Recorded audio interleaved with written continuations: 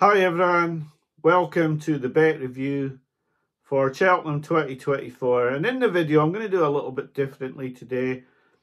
I'm going to talk about the whole journey of the videos bets for this season, from the time I put the first bet off until Friday afternoon really, how difficult it was with the prices changing, how I put myself into a lot of trouble with the bank by putting poor bets off, how difficult it was to get bets off and get videos made so that they could be put up, and the prices changing between actually putting the videos up. Like, now I didn't put any bets up that the price had changed by the time the videos went online, but I could have won quite a lot more if I could have got one of my videos up a bit quicker. So I'm going to chronicle all that and just show how hard it is for people making these videos, and actually just for tipsters in general. Cheltenham's not easy. If you're looking for value, you're having to look away from the favourites. If you're trying to bet those favourites earlier in the season, you don't know where they're running. So yeah, just the entire journey of the bets and how we did. Hopefully you'll indulge me, because I think you might enjoy it if you do watch the whole video. I'll put the results up of the videos at the end, and I am very proud of the rabbit coming out of the heart. I know it was late, and I wish it had been earlier, and I've made mistakes in the bets this week. I've taken poor prices on horses trying to ensure a profit, which, you know, isn't proper gambling really. It's not the sort of thing I'd do normally. Some of the price cuts, the bookmakers, to be honest, like, bookmakers of 60 years ago would be ashamed of the way bookmakers behave these days. The price slashing, bad punters are to blame as well. Just they look to be prepared to take any prices. But yeah, the overriding emotion after the festival is immense pride in managing to pull out another profit for the 7th year in a row. But oh, it was a journey. I know it was difficult. And we'll go through the whole lot, everything, even including why I didn't watch the county hurdle, and just everything, where I made mistakes. And I mean, yeah, just the whole lot. And you can see how it affects me. It shouldn't. I only have 1,700 subscribers. Sometimes I don't even get that amount of people viewing the videos. I take it far more seriously than I should, and but I just want to do well. I want my videos to do well. I just want to chronicle the whole lot, and you can tell me if you think this is a good video or not. I hope that a lot of people will watch this video and see how tough it is for the guys making these videos. And I'm sure that, and I do feel lucky as well, because I was an hour away from probably not putting Absurd up. Then again, he went off at 12-1. So, you know, it swings and roundabouts. But, you know, I know it's tough for other guys. And there's probably guys, I would have been hurting today if I hadn't won. And there are guys that probably got a bit unlucky. You know, short heads make a big difference in this game. So I hope you'll enjoy the video, and we'll get on with how it all went, the journey, and, you know, Cheltenham 2024, the bets. Here we go. Right, so the basic bottom line was that the stakes were 465. That's because there was 2 non-runner no bets before the festival that weren't going to run. So I just reverted back to having £400 less those 2 bets, which were £70 and £25. So there was always going to be £95 coming back out of the 465. The returns were £502.50, so a profit of £37.50. Now that could have been a loss, but it could also have been quite a lot more, and I'll go into that. I already talked about it, the Limerick Lace Galloping de Champ double thing, but we'll go through the whole works. So bet 1 was a void bet, non-runner no bet now. It was £70 on Jeroboam Marchand for the bumper after the Dublin Racing Festival. Now, I thought this was an amazing price when I put it up, and I wasn't planning betting out the bank, but I just thought, well, here's an easy out here. I'm just going to back this £70 win. That thing's definitely going to win the bumper. You know, just post-race, I was buzzing about this. I thought 5-1, that should be 5-2. I'm putting that on my videos. That's going to win. I'm out free, you know, and then I won't need to worry. So 2 days later, the horse is out, injured. Now, in hindsight, you look at that bet now and you think, well, the Yellow Clay wasn't close. You ought to know wasn't close. Redemption Day was beaten off Jalon Dudery, who didn't win the race either. So, yeah, hindsight will show that that wasn't as good a bet as it looked at the time. I did think after that bet was taken out and I had my money back, is that my warning? Is that just saying don't do this season? I did think, well, maybe. Now, after that, I did say to one of the viewers, actually, Chris, I did say, after Constitution Hill was pulled out of his prep, I said to him, I said, I'm wondering if that horse is okay, you know.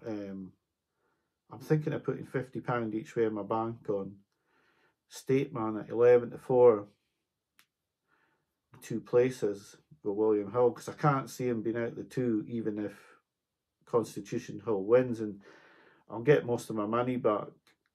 And if he wins, or if Constitution Hill doesn't win, it doesn't run, I'll probably win. But yeah, I was talking about that and then I sort of forgot about it and I didn't do it. And hey, that's a complete aside. That's probably a waste of 30 seconds of video there. But I honestly did think that, and I'm going to go through that lot in this video, but I didn't put it up. And I moved on from that. And then, of course, I get a little bit of sort of a shove saying that Gala Marcel should win today at Fairyhouse. Now, I thought, looking at the field, she would win too, and 8-1. I kept thinking, well, if she wins this, she's going to be 4-1 for the Mayor's Hurdle, and, you know, over the extra distance and possible soft ground. Could she turn Lossiemouth over? Because I was in my mind thinking that Lossiemouth could get beaten. Now, that was wrong, but yeah. So I put this bet up, £30 each way, Gallagher, so 8-1. This is bet 2. And she goes to Fairyhouse and runs an utter scandalously bad race. Just horrific. And also, after the race, I'm just thinking, please, please, please have a small injury, because I don't want you to go to Cheltenham and lose me £60. and all I could think about was like, £60? What did I put £60 out the bank on that for? Oh my God. Big error. Big error. Woeful bet. And I'm all the way to the festival. I'm thinking that the 5-day decks, please don't put it in. No, she's there. 2-day decks, she's there. Just, oh, poor bet. She finished 5th. She ran okay, actually, to be honest. But yeah, I never thought that bet had a chance. But that was the day I was stuck on the bank. I had to keep going then. There was no way out.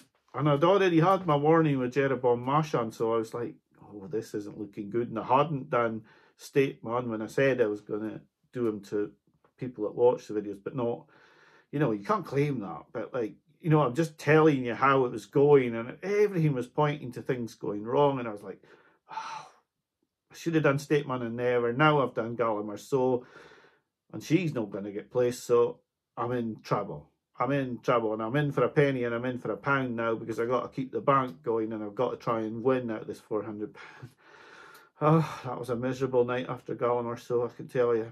So, like I say, if your tipsters or your person that you're following has had a bad, don't think that like everyone on this channel's had it easy, because they haven't. Like, this was bad Tuesday, this. Now, I did look and see how many people saw the video. It was 270. I was just praying hardly anyone put that bit off. So looking at the weights then for the races, and also looking at the Ultimate and the Boodles in particular, because I like to get any anti-post bets out of the way, so I know actually where I stand after the first 2 days, so I can sort of plan bets. And one of my mottos when I used to work in a very high stress job was prior planning prevents poor performance, you know.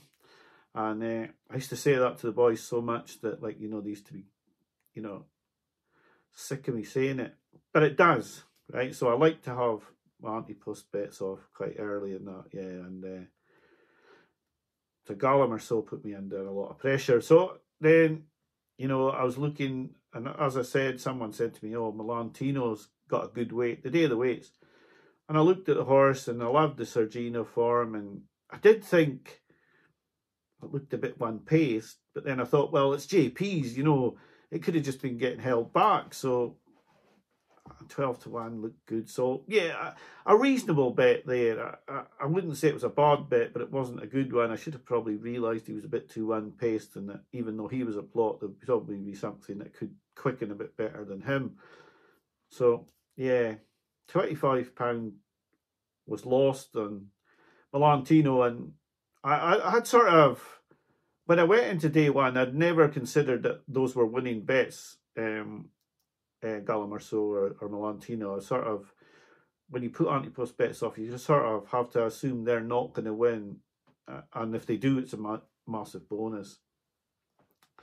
So then there was the fourth bet, and I thought this was a great bet, and I still do, and I'm still feeling a bit aggrieved about this one.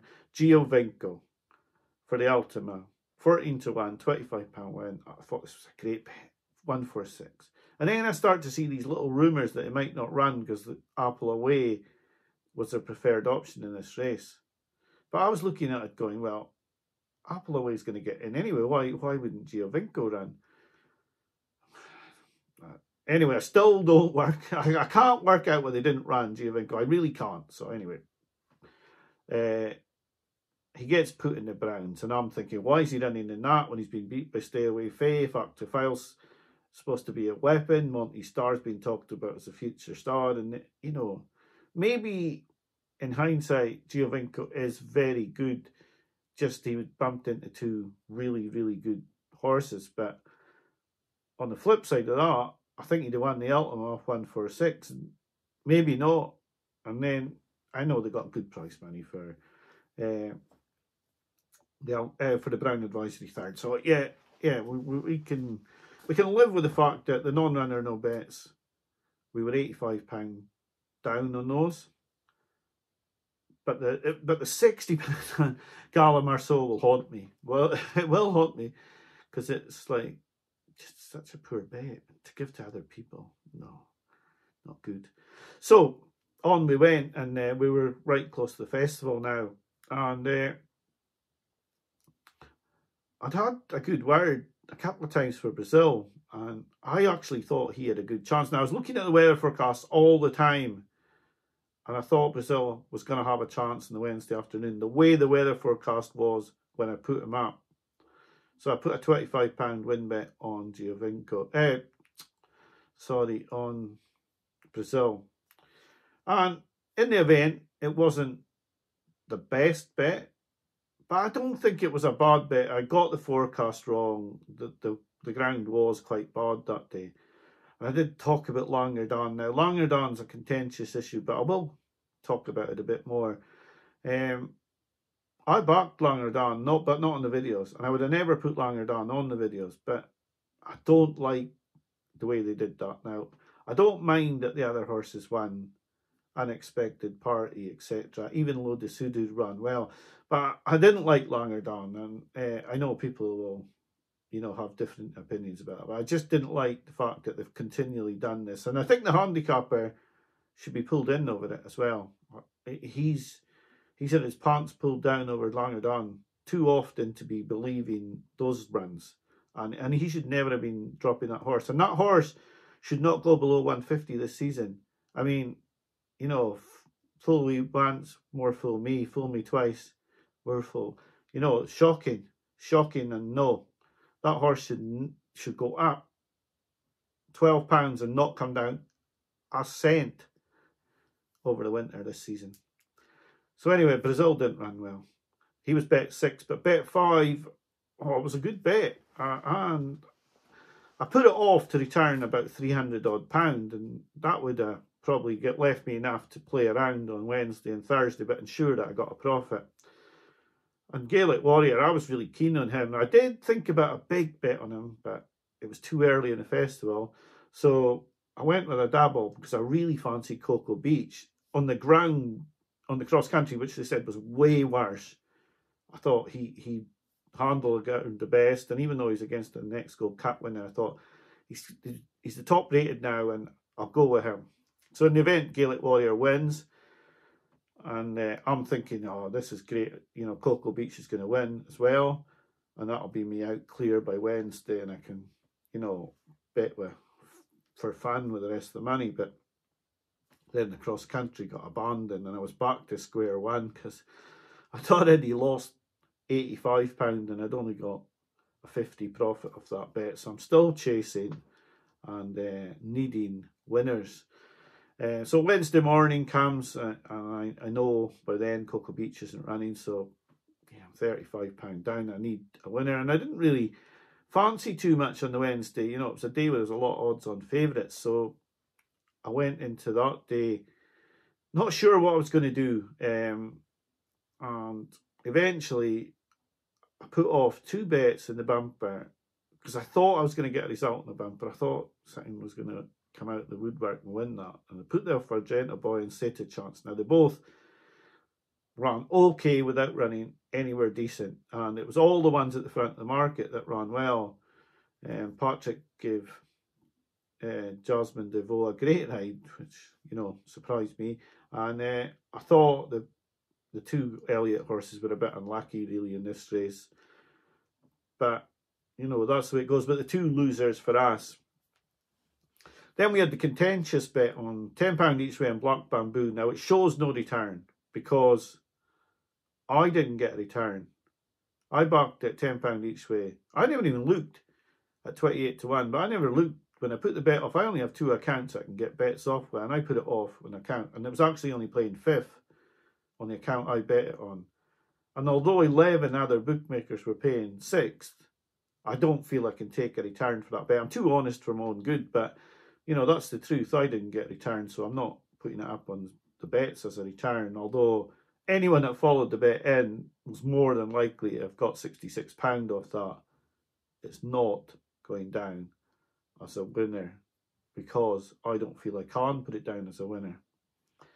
So by the end of Wednesday, the £35 that I was down after Cocoa Beach and Gaelic Warrior bet had now been added to with another £45. So in my eyes, I'm 80 down going into Thursday. So I've been in worse positions than that, and how am I going to get out of this position was really how I was feeling now. And I thought, and you have to understand that I'm trying to put my own bets off here as well. It's not just the videos I've got to think about. And I've got other things to do as well. I'm not, you know, Cheltenham's not the only thing in my life. I've got other things I need to do and other things that actually have to get done. And I only really fancy I Know the Way You're Thinking. Wednesday night, I'm doing the daily preview and I'm thinking, well, I Know the Way You're Thinking, but I kept thinking it's too short at 4 to 1. 4 to 1 in hindsight, when you look at what happened, like, you're thinking 4 to 1, I didn't know, I wasn't sure. So I did the daily preview and I thought, right, well, I Know the Way You're Thinking up. Now, but some of the prices on the day of race markets, the night before, etc., God almighty, people must take any price they can get these days because they were shocking. But I looked, I was thinking, right, well, I might have 50 or 60 quid on I Know the Way You're Thinking. That'll get me into profit and give me a little bit to play with on Friday as well. That was 11 to 4 then. By the time I looked and I thought, oh no. Well, I put it up at 11 to 4. I sat for I did a couple of things and I went back and said, right, okay, I'll take 11 to 4. It's against my nature, but I'll take 11 to 4. I'm thinking 11 to 4 in a 24 runner handicap. That's not good, Mark. You know, you're not betting properly here. I went in to put the bet off before I made the video. It was 9 to 4. I was like, oh, no, I'm not taking 9 to 4. No, that's the end of that bet. I'm not doing So I really, really felt aggrieved about that. But anyway, I never did it. And I went and stupidly put a double up with Marcel Vega, which, yeah, it was a poor bet. And, you know, that's all you can say about it. It was a poor bet. And he's a disappointing horse, isn't he? I think people need to give him up. You're hearing that, Steve? Give up on Marcel Vega now. He's not the special one. He really is not the special one, okay? So, yeah, that was a losing bet. So, we're into the final day now. And oh, no, well, that's not true. I've not done the I know the way you're thinking bet, but I'm mid-afternoon. And, you know, I'm watching the racing and I don't have any more bets off for the videos, but my head's whirling still. I'm still wanting winners. And I really fancied Absurd for the county hurdle, and I thought, right, I'm looking at the prices, and it's 7-1 with 365. It's 13-2 with a lot of others, and yeah, I want to be on Absurd. Even though Load of Sud was my other pick in the daily preview, and I couldn't really decide before, but no, I'm going with Absurd. I am going with him. So I put the video up. £45 win, 13-2. That's it. I'm going with Absurd. He's my horse. Well, I honestly put that video up, and possibly 20 minutes later, the rain started, and I was like, oh my God, what have I done now? The horse didn't want soft ground. I was like, oh, this is just getting worse and worse. And then I know the way you're thinking, bolted in. And I was like, this is just unbelievable. Like, right from the start, from the state man not putting it off, and, you know, the Cocoa Beach, and now I know the way you're thinking, Swan, and I was thinking, well, this is just not working out. But I am not giving it up because, you know, I'm in for a penny and I'm in for a pound, and like I've made 6 profits in a row, and I am not giving this up. I am absolutely not giving this up. I'm going to use, you know, whatever I need out the bank, and I'm going to have bets on the Friday, and if they win, they win, and if they don't, they don't. Now, I did say that on the videos. So I'm thinking about bets all night. All I was thinking about was what bet can win. What bet can win on Friday to get me out and get me a profit? And I got up on Friday and I had my bet. I had it. Galloping the Champs, Limerick Lace, £50 double. That's it. That'll clear the decks. Boom. I'm having that double. I went to place the bet. Limerick Lace is 9-4. I was like, oh. Quickly calculating it out, I was thinking, oh yeah, you're all right. We're all right. We can still put it on at 9-4. Shocking betting, because you shouldn't be taking 9-4 in a 3-1 shot. Just because, you know, but anyway, I was still doing it. I was intent. I thought about this double all night. I'm doing this double. So I put the bet off. I can even put the slip back. I put the bet off. I made the video. And just before I posted the video, I said, oh, I better check the prices before I put this video up, in case Galloping the Champs sort of got really short, like 8-11. No, he was still evens. And I looked, and here's Limerick Lace 6-4. I was like, oh, I mean, that almost feels like cheating. I mean, if you're on an anti-post show and you said, oh, I'm taking, like, say, Ballyburn at 9-4, and everyone looked at the price and said, no, Mark, Ballyburn's not 9-4, he's 6-4. So, honesty got the better of me again here. I said, oh, I'm not putting that bet up now. People will think I'm like just bent if I do that. I can't do that. So, right, okay, back to the drawing board. Back to the drawing board we go. Now, as I'm doing this, I'd already had a bet on Load of Sud, and it's on the line. That was actually a good bet. They both finished second, but it was a good bet, you know. But I'm back to this bet now. I'm certain Galloping's going to win. I'm having a 50 double. I don't care. I just got to find the horse that's going with him. I did think, well, maybe I should put Dino Blue in. And then I thought, well, I could have a smaller double and put Waterford Whispers in. I could put Rudy and Tommy Wrong in, but I don't really fancy him. So I'm not doing him. So I ruled him out quite quick.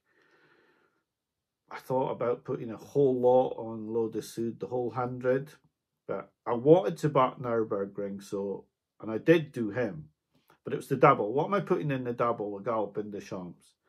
And eventually I just went with Ferns Lock because I thought if Lo de Sud, now Absurd had been drifting all this time, so I was actually giving up on him because I thought he's not going to like the soft ground. So I've given up on Absurd by now. I mean, that was such a lucky bit. If I hadn't put it off when I did, if I'd made that video and the rain had started, I wouldn't have put the video up. And then I'd be talking about a £300 loss just now. Although I may have put the Limerick Lace bet up sooner. So, you know, it's all swings and roundabouts. But I'm trying to explain to you what we're going through as people who make the podcasts here. I'm not wanting criticism and I'm not wanting applause for what I'm doing. I'm just saying how it is for us.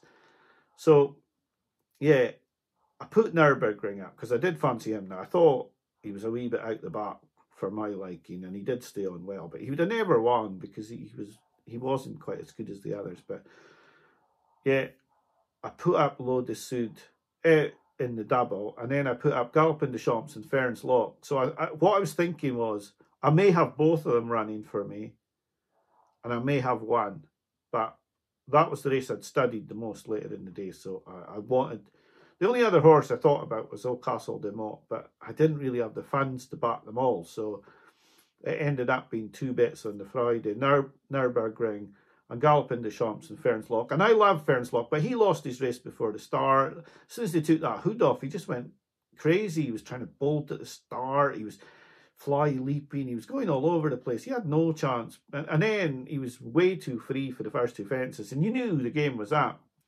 But by then, Absurd had won, so I knew I'd made a profit, so it wasn't so bad.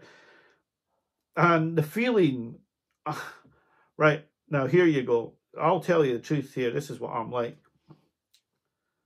Got up in the morning, after I'd done all the bets, I put this pair of boots on. I consider them to be my lucky boots here. So I put my lucky boots on. I didn't watch the county. I sat on the stairs step. I was listening to it, but I wasn't watching it. It was on the telly, but I wasn't watching it. And I have to say, when Lo de Sud hit the front, I was quite happy thinking, right, well, I'm going to have this tab already. Especially as Absurd, he kept saying Absurd is held up in last. And I was thinking, oh yeah, they're just protecting the handicap mark with that until next time. And then the handbrake will come off. And I was like, well, Lo de Sud might win and that'll do. And hopefully nothing will come out the park and beat him. And when he started to say Absurd was making ground, I was like, honestly, like, I don't think I breathed for about 40 seconds when he started talking about Absurd coming. And then Absurd made a mistake at the last. And I thought, oh, well, at least Lo de Sud might still win. And the elation when Absurd won. Now, elation over backing a 13-2 winner that actually went off 12-1 is shocking, really. But yeah, just amazing feeling when he crossed the line. Now the Lo de Sud bet was down. Then we had Galopin des Champs win, and I thought I had a chance with Ferns Lock, but he, you know, did what he did at the start. But and there's where I do feel aggrieved now. Now you look at the bets, and it could have gone wrong. If that rain had started earlier with Absurd, I might not have put it up. But it could have gone so much better as well, because Cocoa Beach could have run and won, but he didn't. But, you know, if he'd run and lost, then I would have been even further behind. So, you know, the £70 off that bet, you know, is part of the winnings that's got me the profit. And then you've got the other side of the coin where you've got, I should have been way more in profit because that Limerick Lace and Galopin des Champs bet that I was always going to put off on the Friday, I didn't get a chance because the prices were changing so much. So, yeah, we'll just take what we got, but it could have been a lot better. It could have been a lot worse as well, though. So, yeah, I mean, maybe this is a way, way long-winded way of saying that we've made £37.50. most of the bets were fairly reasonable, but there were some that were really poor. Hindsight would say that the bumper bet wasn't so great, but I can't have that. I thought that was a good bet at the time, and I thought the price was really good, especially with how that bumper had worked out in previous years. I thought that price was way wrong. The Gallimore So bet, that was a write-off. Like, I mean, I don't know words worse than woeful, without swearing and things, but that is it's a bad bet. It's a bad bet.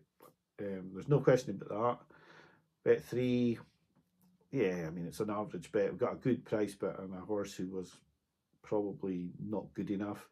4th bet, Giovinco, yeah, good bet. Yeah, good bet for me. Brazil, I think he'll prove out better than he was. Gaelic Warrior, yeah, I'm impressed with that bet for myself. Like, I know people will say, oh, it's a winning bet, so you're always going to say that. But, like, I went against the crowd with that. Well, a lot of people said that horse couldn't win going that direction, and I stuck my neck out on him because a lot of people are saying, no, don't back Gaelic Warrior on your videos. But I was like, no, he's winning that race. And I sort of, in a little way, I feel like I should have gone in on him at 4s and just gone with a single, and a decent single as well. Like I say, the Brazil bet wasn't too bad. The bet on Argento Boy, I just went with small bets there. Argento Boy wasn't too bad. The bet on Set a Chance, that was the same, reasonable. Black Bamboo, now I never took any winnings off that bet, but that was a good bet. 28 to 1, like he went off 14s. He was a good each way chance. I mean, he was nowhere near the level of the front 3, but he's well handicapped. It was a decent bet. The bet on Facile Vega, yeah, you can't say that was too hot now in hindsight. Facile Vega and Brighter Days Ahead. Yeah, I tell you what, the 2 jockeys on Brighter Days Ahead and Jade DeGruzy, they're needing a word in their ear. I think in the race reviews that I'll go through these races and how I think they went and what I saw in them, but like, yeah, I don't think that was finest hour for Townend or Kennedy really. Although the winner won well, I think they let that pace be too short. It's too slow. The absurd bet, now, yeah, I was lucky about when I placed it, but I can honestly say that I fancied that horse from a long way out, and the only reason I wasn't putting, money on it Anti-Post was because of Under Control. Because I really fancied Under Control in that race. I think she's off 138, an unbelievably well handicapped horse, and I kept thinking she was the winner of this. And yeah, if I'd had more knowledge that Under Control was definitely not going to run and the Henderson Yard weren't happy, then I would have gone with Absurd. Pretty heavy, I think, Anti-Post, because I fancied that horse. I thought the form was strong, but I also felt like, it was a bit of a non-jigger a couple of times as well. So I was keen on that. Low de Sud, and it's on the line. That was a good bet. Low de Sud was the only danger. It's on the line, was never going to win, but O'Connor gave that a hell of a ride to get second and be so close. Nürburgring held up too far back, but it wasn't quite good enough. And the other bet, the final bet, is one that aggrieves me a bit because it should have been Galopin Des Champs and Limerick Lace, and Ferns Lock never showed his true ability. In conclusion to this video, yeah, I'll actually make this piece on its own. I have to be proud of making the profit again. A few people I have to thank. I mean, like, a few of my mates probably sick of hearing from me, like, what do you think I should do? How do you think I should play this? Poor Pete's probably sick of hearing from me. Some other lads that bet seriously and are good lads, Chris and Elliot, like, they're, I've contacted them quite a lot during the week. I think they both had good weeks. very unlucky. They were all on brighter days ahead for, you know, at big prices and good bets, and I felt for them when that race was going on, even though I was on Jade de Grugy and I thought Townend was shocking on her, but like, I don't think it was Kennedy's finest hour either. Yeah, I felt for them that day. And I've got a couple of contacts as well. I don't ever name them. So all in all, happy with the profit. Could have been a lot more, but yeah, I carry golf bags, and 7 profits in a row. I'm immensely proud of that record at Cheltenham. Not the profit I wanted, clearly, but I mean, I fancied a lot of horses. Maybe I should just go with 1 horse per day, because I fancied Gaelic Warrior probably the strongest out of day 1 at the prices. Day 2 at the prices, I probably wouldn't have had a winner on day 2 at the prices, really. Day 3, I definitely fancied I Know the Way You're Thinking the most. Day 4, now people would argue, did I fancy Lode de Sud more than I fancied Absurd? Probably, in my mind, probably not, actually. I just kept feeling that Skelton's horse was running really well, but gun to the head, I think, like, I loved the form of Absurd, but then I would have said Absurd most of the time up until the rain came on Thursday, but then probably would have switched over to Lode de Sud as the rain fell and it got softer. Overall, I love doing Cheltenham Chat. Absolutely love doing Cheltenham Chat. Do I love the bank? Well, I love it now because I made a profit, but I would have felt awful if I was sitting here thinking I was £300 down if Absurd hadn't won. So, you know, pros and cons to the bank. And like, oh, it was so hard to bet this week. So hard. And when you're making videos, it's even worse because I need to get the bet off and then I need to put it onto a video, and I like my videos to look quite good. So I can't just make it and then upload it. And my videos take forever to upload. I'm not on this really quick links. Now, I've been offered it and I think I'm going to have to take it because, like, yeah, that cost me this week. All in all, a really tough festival. Now, I'm going to go through it in the race reviews. And that's going to be a different type of video. I'm going to talk about all the horses, how they're on, how I saw the festival. This is how I saw my betting and how the journey of the bets, really. The highs, weren't many of them, but oh my God, sitting on that stairs when Absurd came through was a bit of a highlight. And I knew that I'd won someone else quite a lot of money as well, but like, I mean, for me, it was about the videos. It wasn't about what I won on that bet. It was about the videos, you know, clearing a profit, because it does mean quite a bit to me. I mean, there's no point in making these if you're not going to be bothered about your results. And I am far too bothered about results because, you know, it's not that many people. I've not got 40,000 people watching this or 50,000 people watching this. And if I did, I don't think I could cope. Now, there are videos that will have done way better than me. Way better. But overall, consistently, I've done okay. But by God, I hope I don't have to pull the rabbit out of the hat on the Friday much longer because my heart can't take it. But I want to thank you all for watching the videos. The race reviews will come out like day 1, day 2, day 3, day 4. And then I'm going to take a wee break because I think probably Alison would like to see me a little bit. And the dogs certainly need a bit more attention than they've had recently. So thank you for watching the videos. I really, really hope that this season I can do Aintree and Punchestown. I hope this video has given you an insight into how hard it is for the people who make these videos. And if they haven't done well this season, please show them a bit of respect. Anybody that's putting their neck on the line doing this, you're on a hiding to nothing, really. And I'm not monetized. I don't ask for subscribers. And even the ones who do, you know, it's not easy. It really isn't easy. And I know I'm being a wee bit too sort of honest here, but like, it's not easy. It really isn't easy. So thank you for watching. I hope you've enjoyed the journey video. But I hope you were on Absurd, and I wish I'd had more on at 12-1. But the honest truth is, I thought he didn't have a chance when that weather came bad. So I am so pleased. And Old Townends had it off me a couple of times. That ride on Kilcratty, he got forgiven for that after Vauban and Stateman, but yeah, he gave Absurd a hell of a ride. So, but then again, I had a lot of money riding on Santa Grucci, so I'm not giving him too much credit because he's riding the best horses at the end of the day. Thank you for watching. I won't take any more of your time out.